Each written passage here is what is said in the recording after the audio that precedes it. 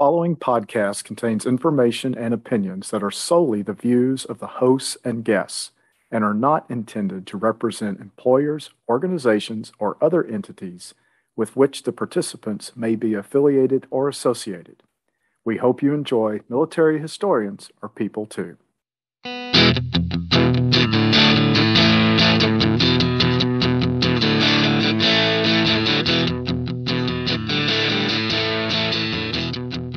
Yeah, man, I'm over here. I think I'm the only person in the building.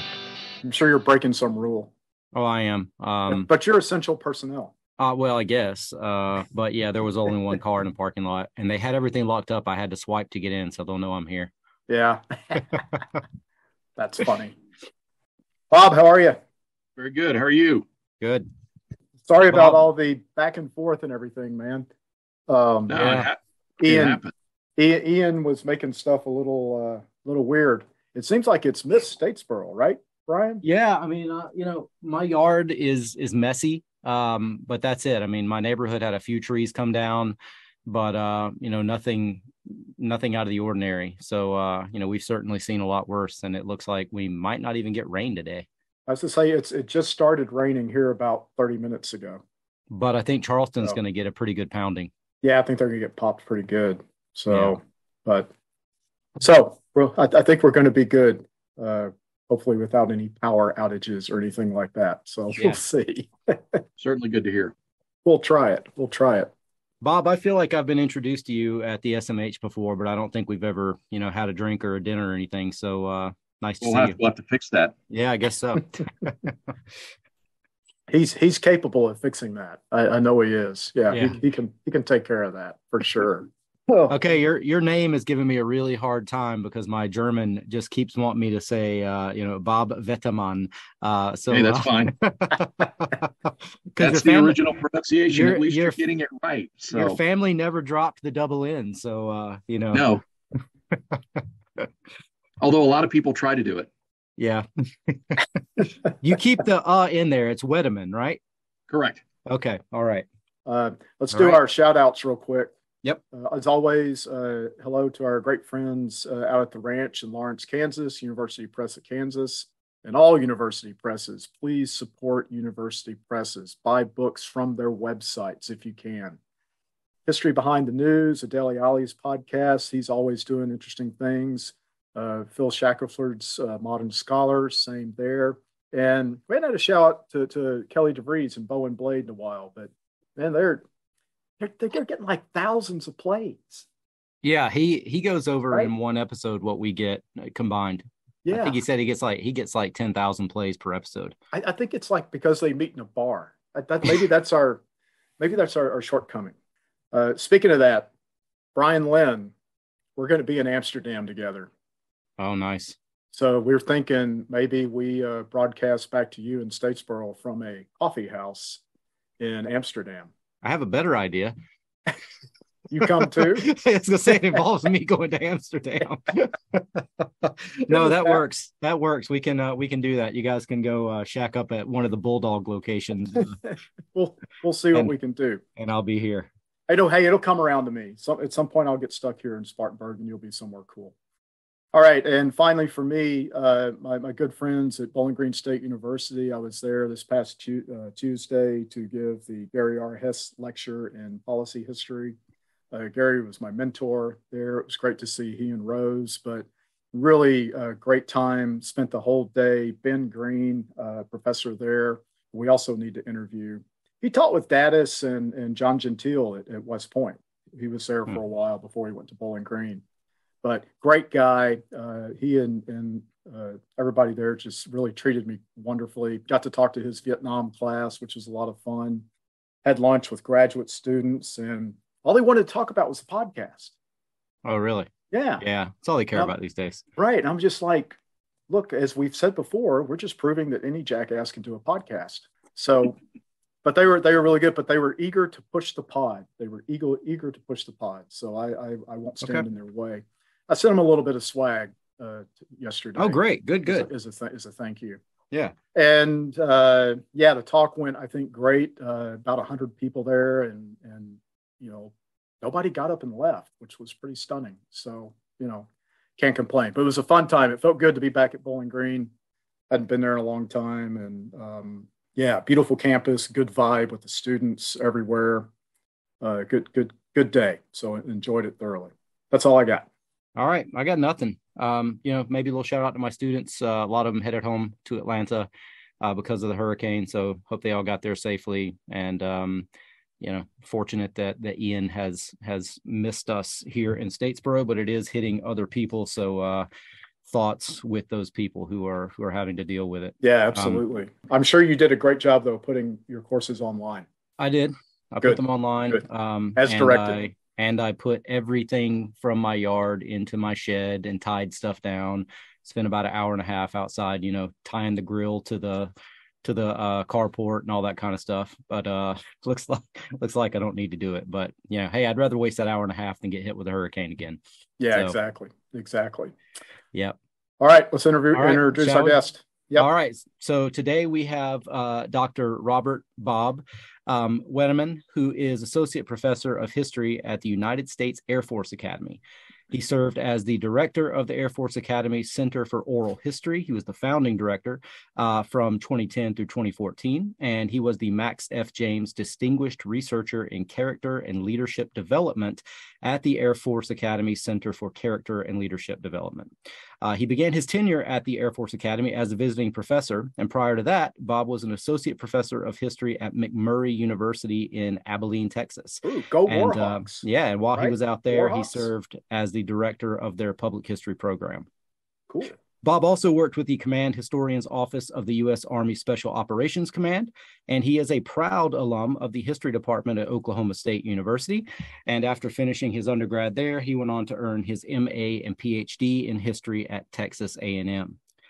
Bob is the author of Privilege versus Equality, Civil Military Relations in the Jacksonian Era, 1815 to 1845. And that one was done with Prager Security International in 2009. He's also the co-editor with Lieutenant General retired Christopher D. Miller of Contrails, and he did the 2016-2017 volume of that, and the Air Force Academy publishes that. And of course, he's written numerous other essays and articles. He recently completed another manuscript titled The Patriot, an American Gulf Odyssey. I want to ask you about that a little bit later on, and that was done in cooperation with the Folds of Honor Foundation. Bob is dedicated to his students and the profession. He is a frequent presenter at meetings of the Society for Military History, and he's been recognized for his mentorship at both the Air Force Academy and McMurray. In 2017, he received the Stephen L. Orison Award for Mentoring Excellence from the Department of History at the Air Force Academy. So we know you've got stuff to do, Bob. You got to go teach today, and so we'll get right into it. Thanks for being here. It's great to have you. It's great to be here. Thanks for having me. We can start out by asking where you're from, how you got into history, what did your parents do? I know the answer to this to a certain extent because it turns out your dad's kind of a big shot. Yeah, I'm proud of my old man. Yeah. I in the military, you have Army brats, you have Air Force brats. I was a university brat, except that meant being at one university, which is kind of exceptional now. My dad started on faculty at Oklahoma State in the spring of 1973 and just retired a few years ago after 42 years of service in the animal science department, which is part of the reason why I'm a historian, because if you know anything about reproductive physiology, that would move you in a different direction entirely.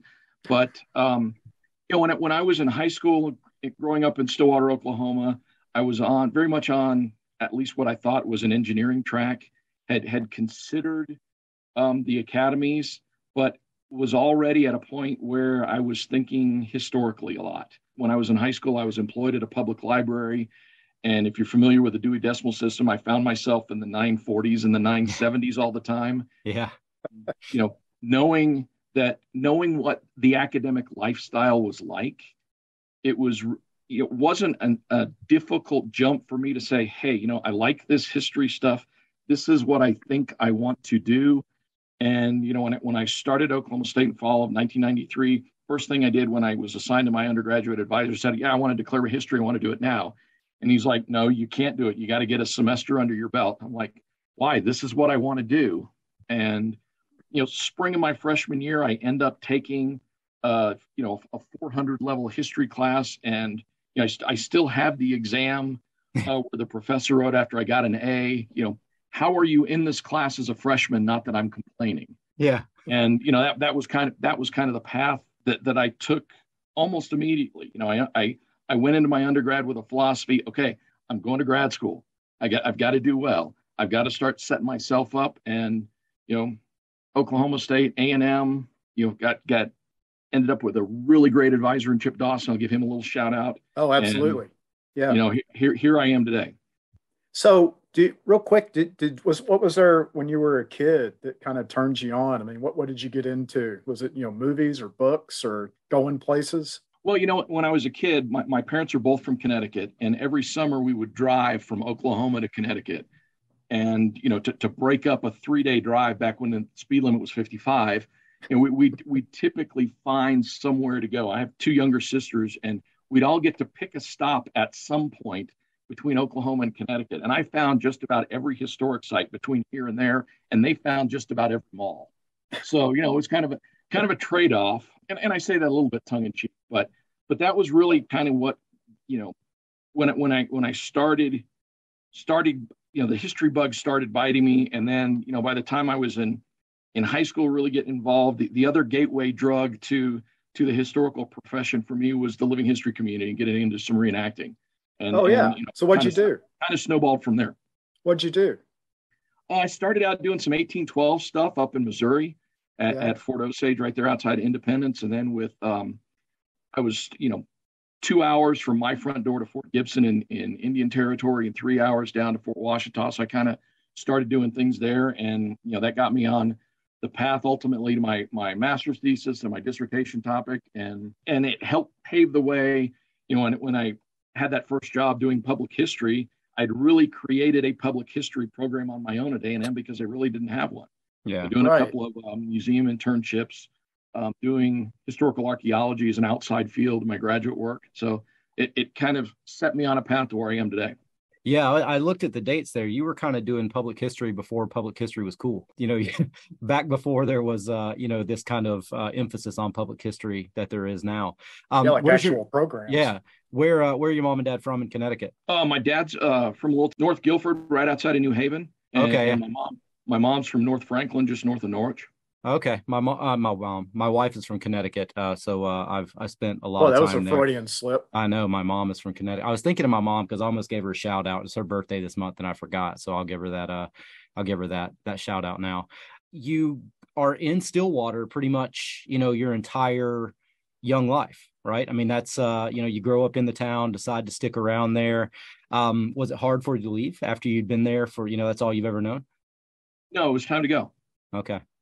It was one of those things. I'd finished my undergrad. I was ready to go to grad school. I was ready to go. And even that transition from high school to college, it was a tough 3.5 mile drive to my dorm, my parents' house. But it got me into a new environment, got me around new people, and still some of my best friends are guys I lived with when I was a freshman. Did you ever think that it would be hard to stay there? Like, because you'd always be, Professor Wettemann's kid. It's a big enough university. Right. In 4 years, I only ran into my dad walking across campus by chance once. Wow. Now, I saw him just about every week in his office because I went there. Yeah. But to just have a happenstance meeting only happened once in 4 years. I grew up in a small town in East Texas, and I think that's one of the things that motivated me to move away was just, I don't know if I could handle being, Tommy Allison's kid for the rest of my life, being in that town. And some people do that and do fine with it. I'm not, but for me, it just was, I knew that was going to be difficult being and I had the challenge being a junior also. So if my dad introduced himself first, how do I follow it up? Yeah. And he always said, if I introduced myself first, he would say he was the real Bob Wettemann. And if he introduced himself first, I would say I was the new and improved. But I say I had the same thing. I was the third. So yeah, we same boat, man. Same boat, exactly. Did anybody ever call you Bobby? And live to tell it. My sisters still do. I was going to say, yeah. I have one friend here in Colorado Springs who's the little sister of my best friend who, coincidentally both grew up with me in Stillwater and now both live here. And she's about the only person that can get away with it. So my grandfather was Robert, but everybody in the family, his brothers, all called him Bobby. And I've got a friend here in Statesboro, and was hanging out with him, and his sister showed up from Florida, and she immediately started calling him Bobby. And I was like, that brings back some memories. So I say that not as like, people calling you that in some kind of, insulting way, but I think in families that's kind of the go-to. Yeah, it's endearing. Yeah, absolutely. Absolutely. So how'd you decide on A&M? It's where I got in. That's a common answer on this show. Yeah, to say that's a common answer. It's one of those. It's where you get in, and went there with nothing in the way of support, and it's one of those things where I learned a lesson early on. It's good to be visible, and it's good to be around, and it's good to let people see you, because within the first week they had an assistantship fall open, and they needed somebody, and I happened to be around, and that was the beginning, and it sure made things a whole lot easier. That's surprising that you didn't have support. I mean, you were an honor graduate, back in, we go through these periods where, funding is tight and places just don't have money to hand up. I was in a similar situation. I graduated in December and started without funding for the MA. And then, like you said, been there for a very short period of time. Somebody dropped out, and there I was. Grad students go hang out around the office. Yeah, there's something to be said for that. Yeah. Yeah, but probably the best advice for graduate students: get to know the department admin. Yeah, get in good with them. Absolutely. Do not piss off the office. No, I mean that's just and I will say that, and I want to publicly offer my congratulations. She just retired a few weeks ago. She was the head honcho in the history department, Texas A&M, Mary Johnson. Tremendous career. Thanks so much. Love you for all that you've done over the years. But yeah, get to know your office staff. Yeah, right? Yeah, absolutely. Get to know your office staff. So what did you work on with Chip? Ended up doing 19th century civil military relations, kind of gravitated, at a time, Bill, you probably remember when military history wasn't accepted as it is now. Yeah.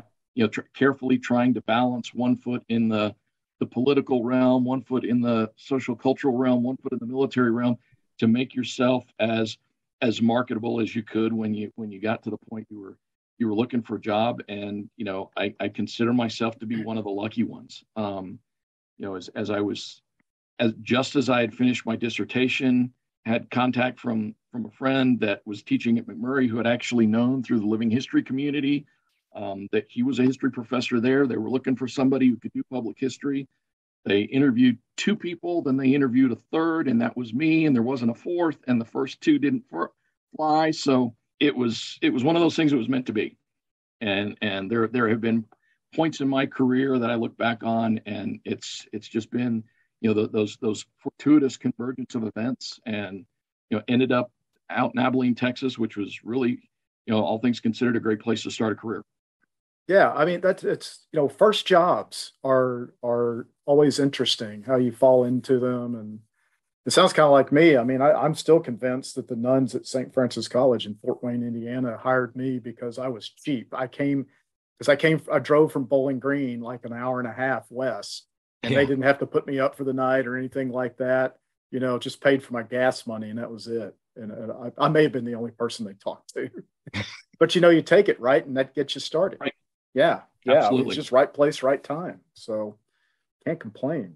Yeah, but you're our first USAFA faculty member to talk with, and I was just curious, what it's like to make the switch from being at a small private college to a large military academy. I mean, that's a big shift. Although I would wager that the course size, each class size, I bet is pretty similar. Very similar. Right? Because they keep them pretty small at Colorado Springs. Yeah, I mean, my 2 classes this semester are 9 and 10. Oh, wow.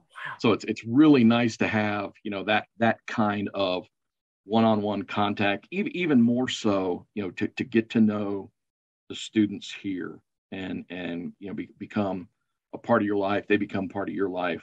See, they made Jay Lockenhauer do all the work when he was there, doing those 2 classes. Remember, he told us about on war films, and he had like 25 in each. Yeah, that's. I mean, and I've had that too. Yeah. Oh yeah. But, I mean, it just they have given me a break this semester with an idea towards that they're letting me get some research and writing done because they know I've got a book on it. Sure. So, Sure. But I'll be back at it, and then beginning next summer I start a 6-month sabbatical. So I'm looking forward to that as well. So like I said, it wasn't a big shift then. I mean, pretty. No, I mean the biggest shift was coming out of Abilene, Texas, to beautiful Colorado Springs, and nothing, like I said, Abilene was a great place to start. I miss the people there. I miss the food. I'm here in Colorado Springs where we get 300 days of sunshine a year, and like today's beautiful blue skies. I look out my window, and I can't complain about the environment. And as someone who was teaching, a few weeks into his first semester as a professor when 9/11 happened, and having spent 8 years in graduate school with either Army officers who were going to teach at West Point or Air Force officers who were coming here, to be out of the opportunity as the years went on after 9/11, to be able to feel like you were serving your country, the opportunity to come to Air Force. And I am, deeply grateful to Colonel retired John Russell, former president of McMurray University, who first planted that idea in my head. And, was able to make the contacts here for me that made coming to here as a visiting professor possible, and to continue to give me the support to allow me a second year here, and to begin to understand what this place is about, and now to be able to continue to serve and to help develop our next generation of airmen and guardians for leadership in our nation's air and space forces.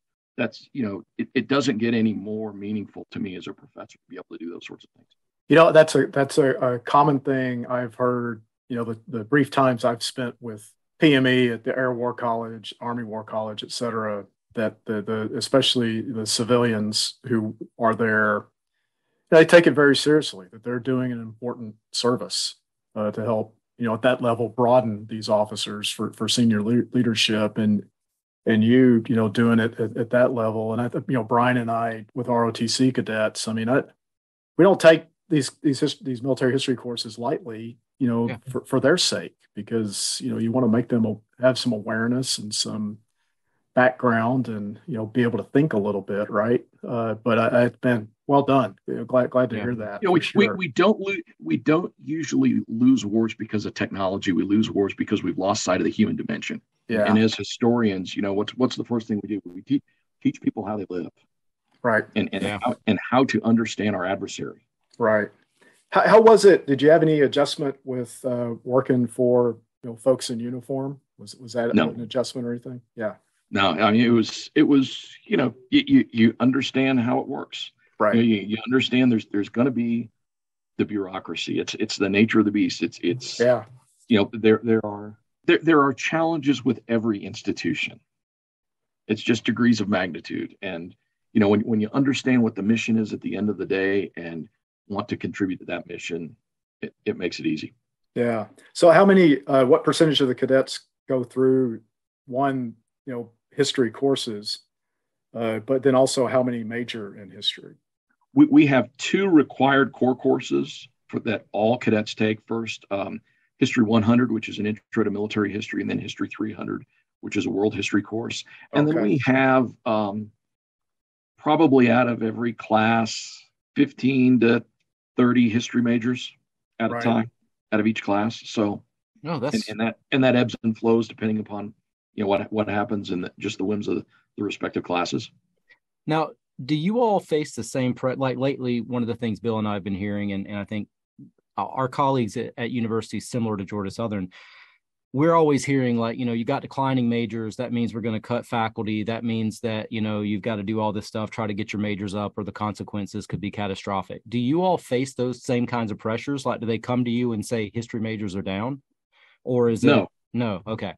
I mean, we try to do everything we can to make our major as attractive as we possibly can to cadets.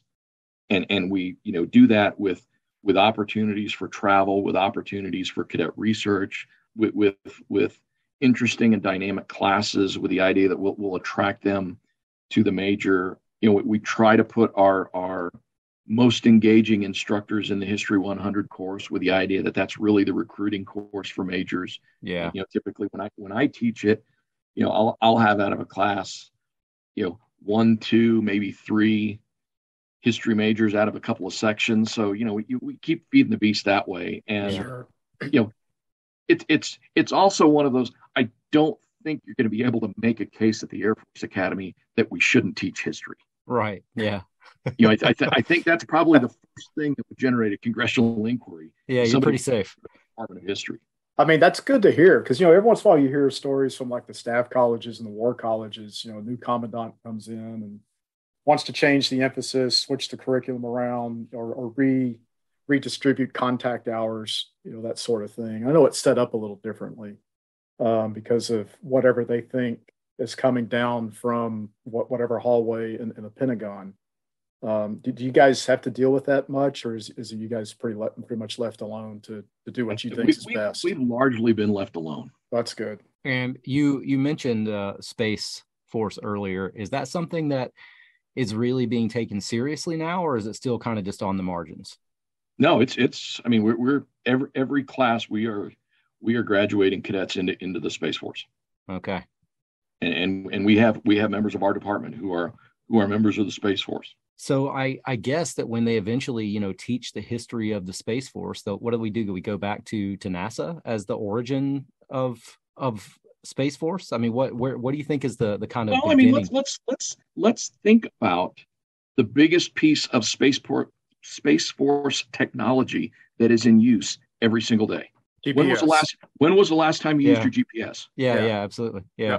When was the last time you used your GPS? That's part and parcel of what the Space Force is doing. Yeah. Because if it can tell you which driveway to turn into on which street, we can put an ordinance on that same location. Right. Yeah, I've got my daughters on these it's called like Life 360 or something, the free edition, and it's amazing. Last night my daughter lost her phone. You go in and this is a free app and you can tell not only if the phone is in the house, but in what part of the house it's in. I mean, that's how, crazy these free apps are. It's absolutely ridiculous. Bill, what do you think? Break? Yeah, do a break.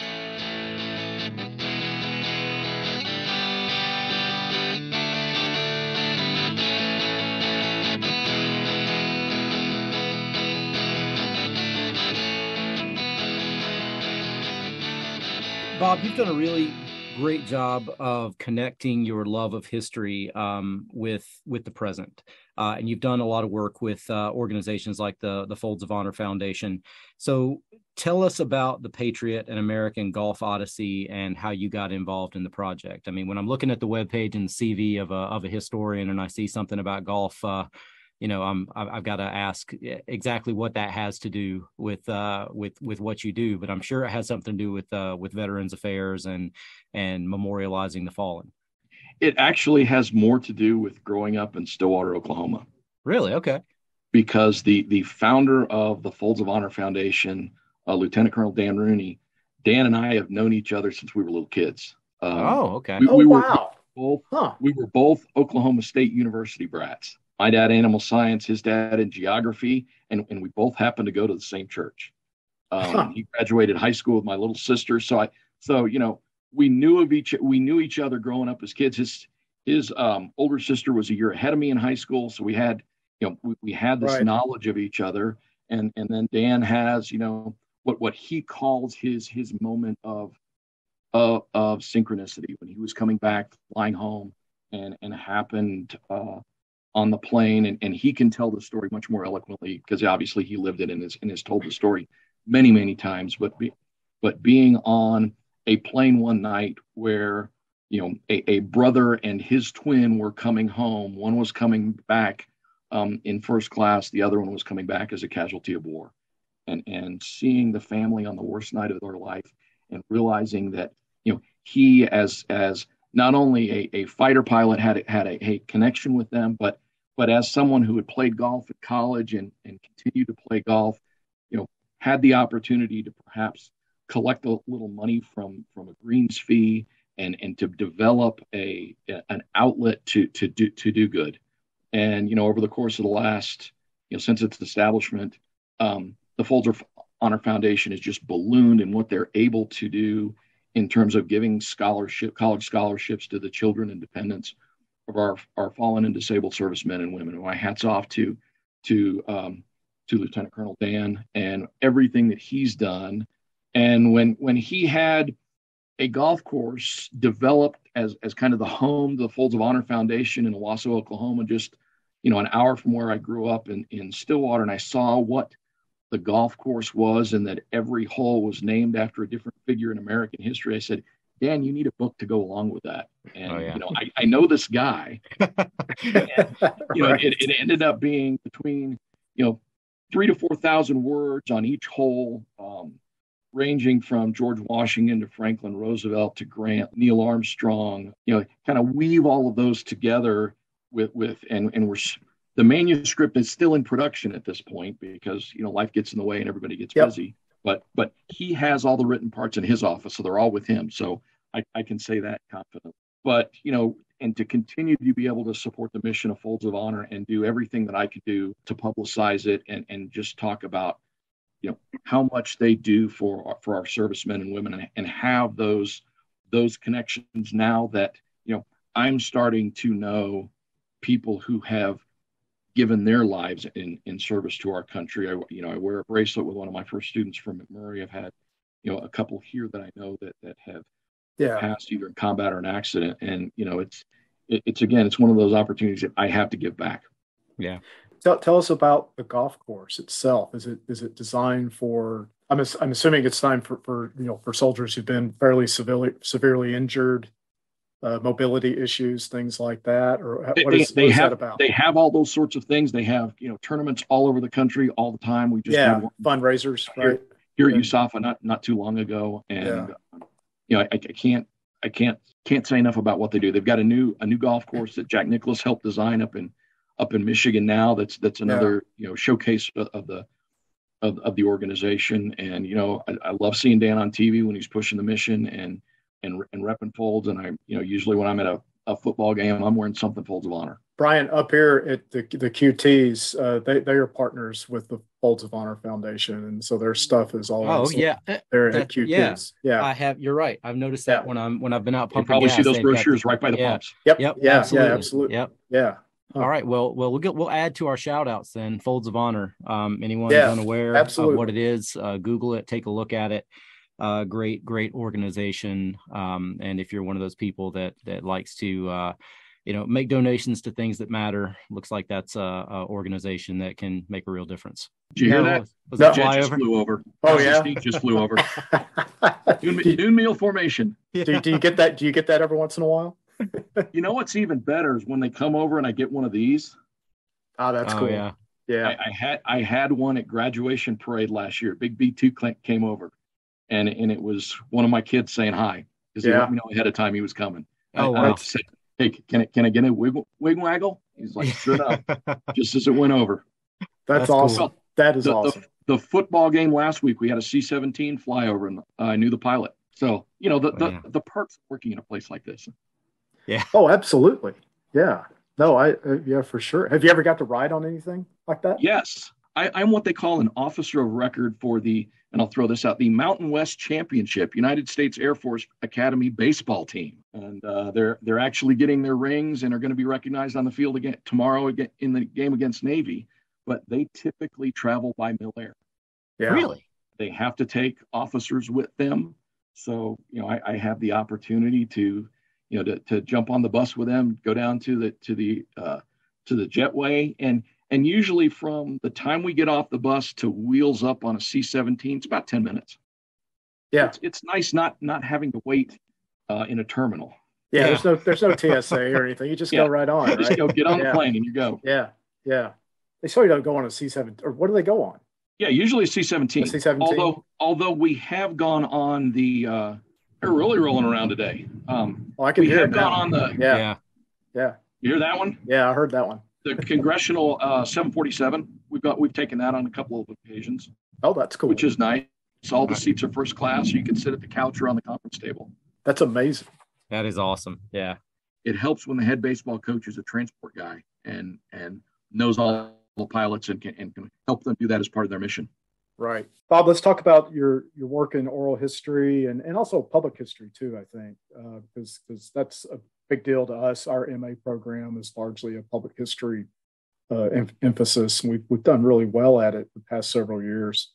But we've been doing this for, at least a couple of decades. And when you look at the increasingly ephemeral nature of, texts and emails and Twitter, are oral histories going to become more important? And if so, but then also, how do you make sure that they are reliable when all this other stuff is going to be more difficult to deal with? If not because it's short and unclear, but also disappearing. It's going to be lost. It's going to disappear.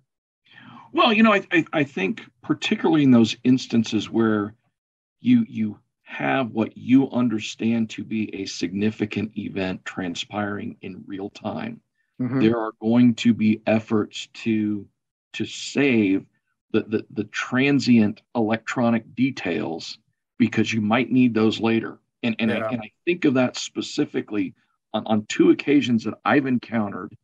First with the Waldo Canyon fire in 2013 that came right up to the southern edge at the Air Force Academy, and at the time was the most catastrophic fire in the history of Colorado.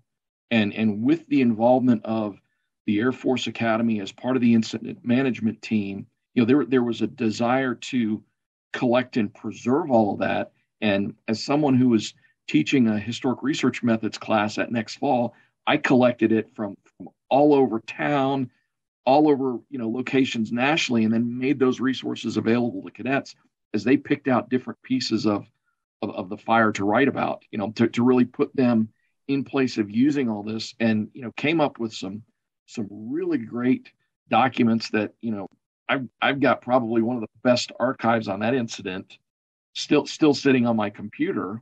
And then just a few years ago in 2018, you had the Ute Park fire, which affected Philmont Scout Ranch, right, which is a location near and dear to my heart. My daughter was working down there that summer, and the fire starts, and within 48 hours, you have communication through the Air Force Academy, because we have a very active program by which we send cadets down to the Air Force Academy to work at Philmont in the summer.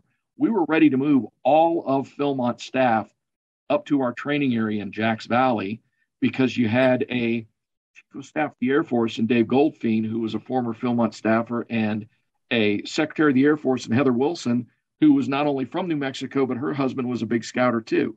And we had that chain of command and that discussion, and we've got all those email connections in addition to having the oral histories. So I think you're still going to see those sorts of things going hand in hand, and the electrons are never going to go away. Yeah. Someone's going to have them somewhere, which is one of the benefits and hazards of living in the electronic world.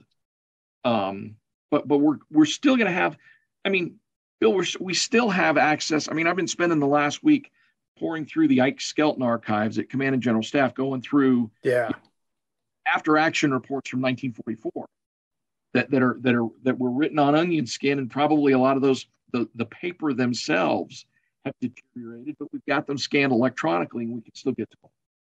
Oh yeah, and that's it's the same like with a lot of Vietnam stuff in the National Archives. It's so incomplete because a lot of that stuff deteriorated while it was still in Vietnam because of the weather conditions, the humidity, and mimeograph paper and stuff like that. Things are incredibly incomplete. So I hadn't thought of it that way, but I guess it's all relative. I will say that I'm having flashbacks to Philmont. I hadn't thought about that in years. I hiked that. I did that as a Boy Scout in like 1980, I think. Yeah. Well, that's where I'm heading on my sabbatical. So. Oh yeah.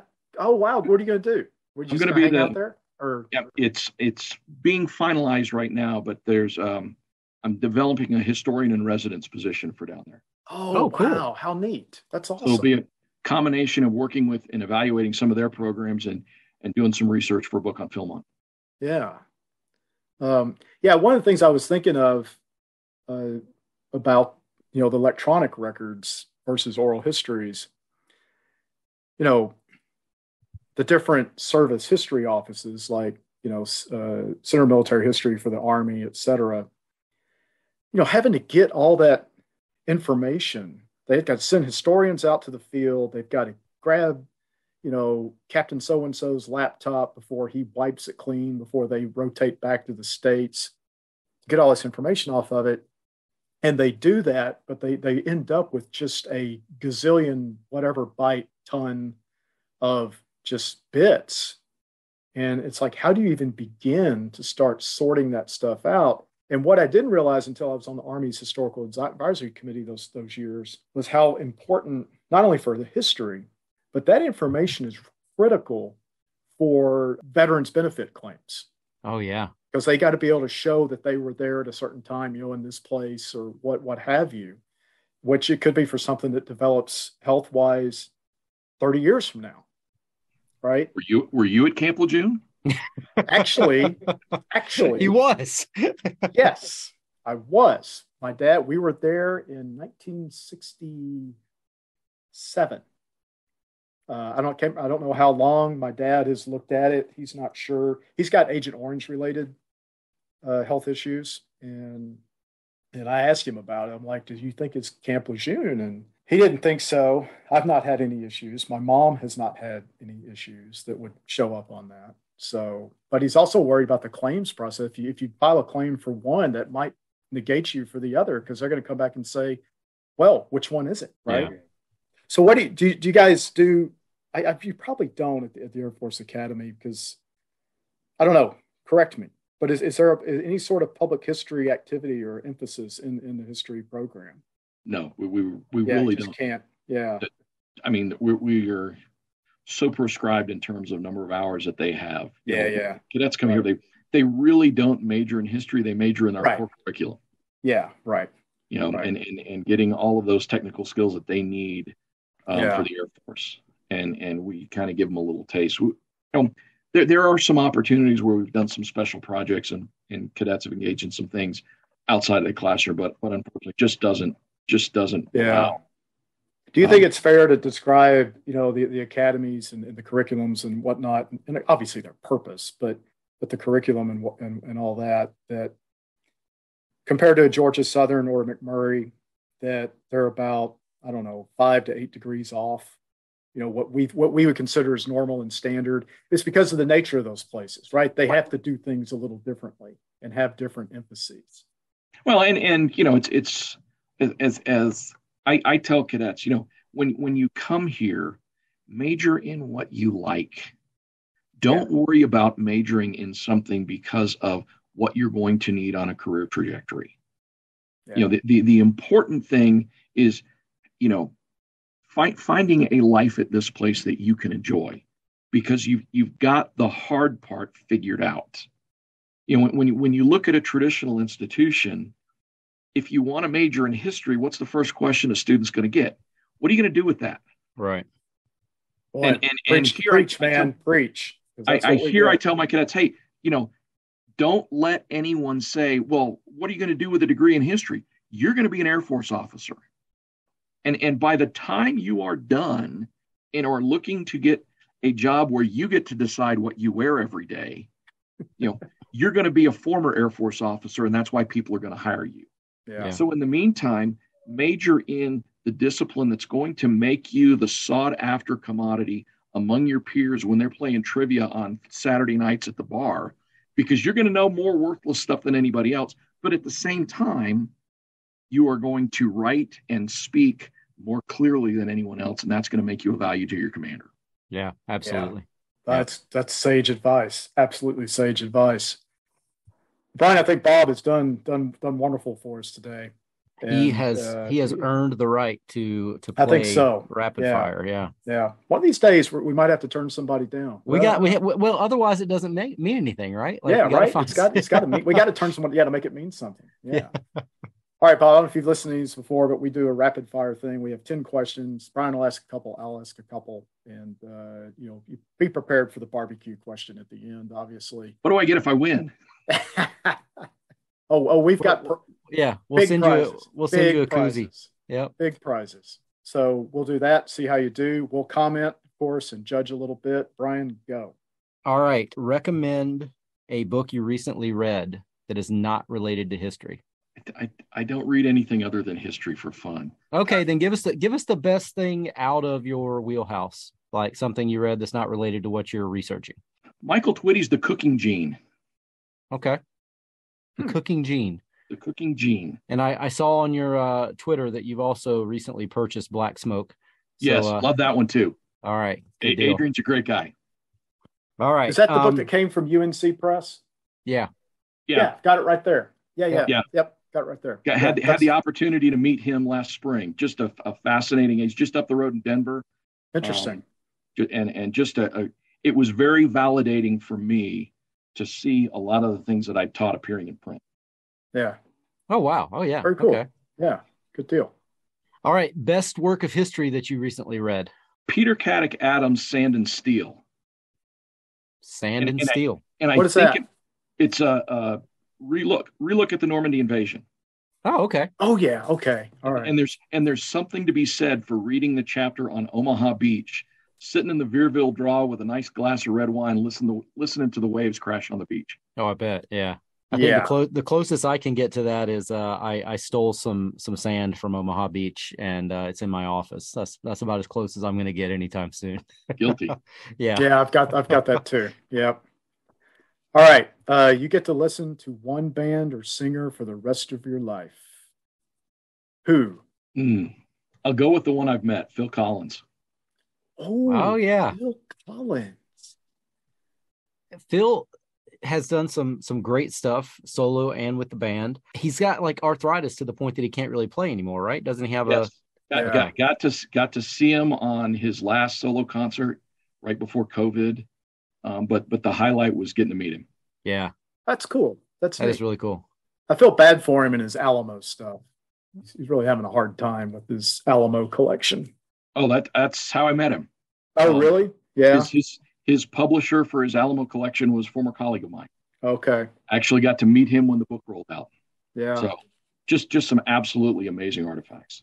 Oh, yeah, for sure. He's got a great collection of legit stuff, but he also got, which, I guess shouldn't be surprising. You get conned a little bit. Yeah. Has he ever said why he's so crazy about the Alamo? Just saw Davy Crockett, King of the Wild Frontier, when he was. Yeah. And every time they'd go to played in San Antonio, he would go down there and just hang out. Like walking around. In 1986, he popped into one of the shops that were selling antiques. And if you're Phil Collins, you got more money than God, you can pay for that stuff. Yeah. And that's how the collection started. Boy, Phil Collins. I'm okay with that. It's not Billy Joel, which I was glad. I was starting to worry there for a minute. Bob, if someone ever says Billy Joel, that's when we're stopping. We're just going like, okay, this is stupid. We can't do this anymore. Okay, got it. Copy. That's kind of the line. That's our line in the sand, Mr. Right. Travis. Okay, what do you got? What are you binge watching? Westworld with my daughter. Oh, Westworld. Yeah. Okay, that's good. Better college town, College Station or Stillwater? Stillwater. College Station's too big. Oh. Really? Yeah, it's too big. Okay. What's the size compared to Oklahoma State and A&M? Oak State's about 30, 35. 35, and A&M's over 50. Now is pushing north of 50. Yeah, right. Yeah. I think for me, I think the ideal college is about between 30 and 40,000. You get much beyond that, then it just gets too big. Like city-ish. Yeah. That's like, Ohio State was a city. It doesn't feel like you're on a college campus. It feels like you're in, Wait, you didn't say it right. The Ohio State University. Yeah. Yeah. As I like to say, the pretentious OSU. Yeah. So I saw a student walking across campus at Georgia Southern last week, and she had on a shirt that said "the," and then it had the Buckeye colors going through it. And I was like, "Oh yeah, I got to get one of those." Well, that was one of the things I did when I was at A&M. One of our previous head coaches at Oklahoma State, Pat Jones, always used to show up wearing an Oklahoma Aggies sweatshirt. So, when I was down at A&M, I had to go get an Oklahoma Aggies T-shirt just to wear around campus. Oh yeah. Make the undergrads' heads. All right. What is your death row meal? So imagine you've been put on death row. You get one last meal. It can be anything. No, price is not an issue. What's it going to be? Gosh, that's a tough one. I know. Because it would be two restaurants who were near and dear to my heart in two locations. Can I get a side from somewhere else? Yeah, go for it. Sure. Yeah. Oh, would probably be a ranch roast ribeye from Perini Ranch Steakhouse in Buffalo Gap, Texas, with a side of pepper bacon cheese fries from Eskimo Joe's. That's pretty specific.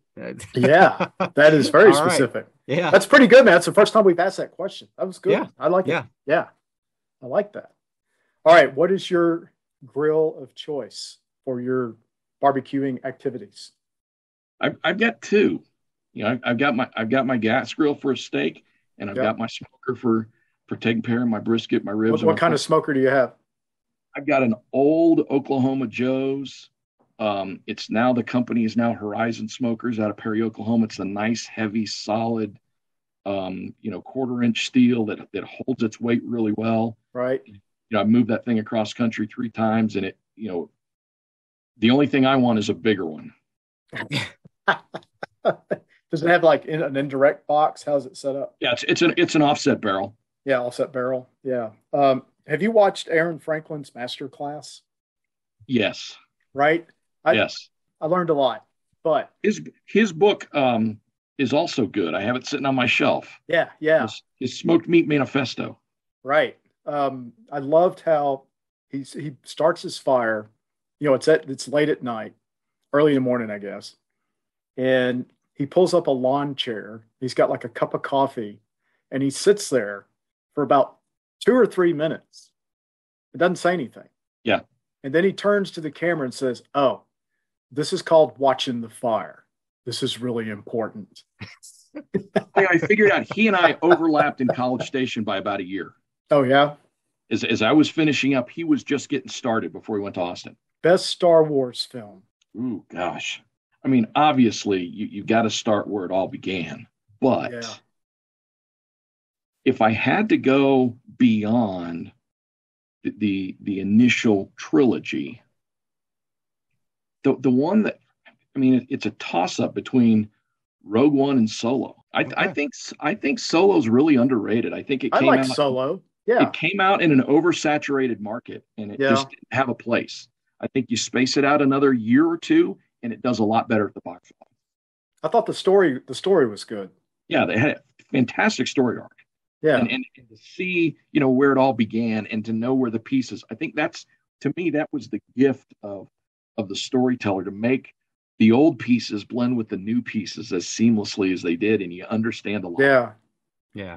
Don't you find, talking with students today who watch the new films and everything, and they may look back at the originals and kind of like, that was such a big deal. Yes. Right? Don't you ever going to see it as a kid in the movie theater and just being like, holy crap. And then this guy walks in with the black and this breathing and the German helmet on, and you're like, he's a bad guy.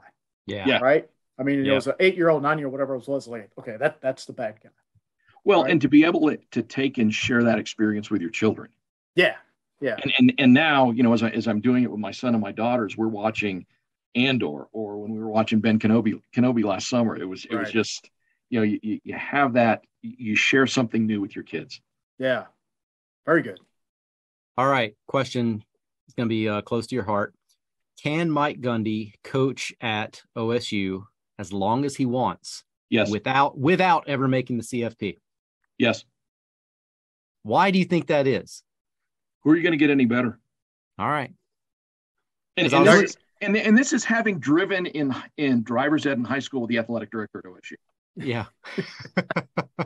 I mean, you're not going to find anybody with a better mullet. No. Right? I mean, love that Arkansas waterfall. Yeah. I mean, he's, as I was getting ready for this, I was looking at his stuff last night. I was like, all right. He's 55. Yeah. I mean, he's he's our age. Yeah. Yeah. Yeah. He was the quarterback the year I graduated from high school. Oh, okay. Yeah. Wow. With handing the ball off to Barry Sanders. Yeah. That's a true. tough job. That was a That's tough right. job. Handed it off to Thurman Thomas the year before. I was going to say, yeah, I think I could have been a star quarterback on that team. You just turn around and hand the ball off. But to watch their last game and to see him take the ball away from the quarterback in the first quarter when they're up 35-0, he's thrown for 242. And then as a parent, I don't care who you are, it's a dusty room when you see a head coach hand the football off to his son who's wearing the same number that his dad did in college. Yeah. Yeah. I mean, that was just amazing to watch. Yeah. Yeah. All right. Last question. I think I know where it's going to fall for you. When it comes to barbecue, is it brisket or is it pork? Brisket. Yeah, I didn't think that I had a shot with you with your Oklahoma, because I'm South Carolina, so I tend to go with the pork. With a mustard sauce, or you with a vinegar sauce? I'm vinegar sauce. I grew up in upstate South Carolina, so the mustard you get more down towards you know. You want to give a shout out to any place in Colorado Springs? Good barbecue? Well, you know, I talked about my best friend, and if you ask him what's the best barbecue in Colorado Springs, he'll tell you my house. Well, we've heard that from somebody. We have heard that. We have heard that. Yeah. We have heard tell of your expertise. So all right, I'm dropping the invite. All right, come on out. Yeah, yeah. So we understand that you do a hell of a tailgate. I have been known to, you know, put some meat down on fire. Yeah. But I mean, like night before, whatever, setting up, you know, everything. We have done that on occasion. Yeah. You know, yeah. I go and borrow our smoker from church, take it up to the stadium, and you know, start cooking about 5 o'clock the night before and cook all night. Haven't done that in a number of years. You know, Bill, you said earlier the years are catching up with you. They're catching up with me too. Yeah. What I'm typically doing now is after Parents Weekend or during Parents Weekend after the football game. They have here at the Air Force Academy a cadet sponsor program where you kind of open your home to cadets, and we've got a group of about 10 cadets that we sponsor as part of our family that are in different class years all the way through. Right. And after the football game, we have a barbecue for our cadet parents, and you know, this year I did a brisket, 2 pork shoulders, and 2 chickens, and you know, just had everybody over and fed them after the game, and so that's kind of what it's moved to now. So where do you get your meat? I just go to Costco. Just Costco? Yeah. I've been, you know, pretty pleased with what they've got, and you know, when you can get it, it's as good as anywhere else. The trick is what you do with it once you get it. Yeah, that's true. That's true. I mean, the good thing for you got that smoker. You know, you can get what size brisket do you usually get there? Oh, I usually get a 14, 15 pound. 14, 15 pound. Yeah. See, I have a medium big green egg. And that won't fit on there. It's too big. Yep. So I got to cut them in. Cut them in half. I'll do it in waves. Yeah. You know, I'll do my pork shoulders first, then pull those off. Right. And put the brisket on, and then finish everything off in the oven, and that does well. One day, man, got to get out there. Yeah, got to experience this. Got an invitation. Sure. All right, thank you. No, you have a reputation, man. You do. You got a reputation for sure. Well, you know, if there was a time if this history thing didn't work. Yeah. I had a name for it and everything. I was gonna open that barbecue place. That's brilliant. Yeah. Barbecue. Let's go to that barbecue place. Yeah. I was just trying to find an old rundown gas station that didn't have EPA issues, and then I'd been set. Right. Yeah. Good luck with one of those. Yeah. Good luck finding that. But still, I don't know, man. Maybe when you retire, I can see it. Yeah. Well, when I was teaching during COVID, and the cadets were restricted in terms of where they could go to eat, all they could eat was drive-through. So on 2 nights during the course of the semester, I had a pop-up restaurant open in my garage that was called That Barbecue Place. Oh. And they came up to my garage and I served them. That's awesome, man. That's great. That's very cool. Well, Bob, this has been a delight. This has been so much fun. We really appreciate you taking the time to talk with us, because I know you've got classes going on. You don't have to deal with a hurricane like we do. No. Not that we've really had to deal with it. No. We just have Navy coming in tomorrow. Oh, yeah, well, I think you guys, God, sorry, it stopped raining, but the wind's blowing pretty good. But anyway, we really appreciate you taking the time. And thank you. Thanks for having me. It's good to chat with you, man. Finally get to you. So thanks for doing it.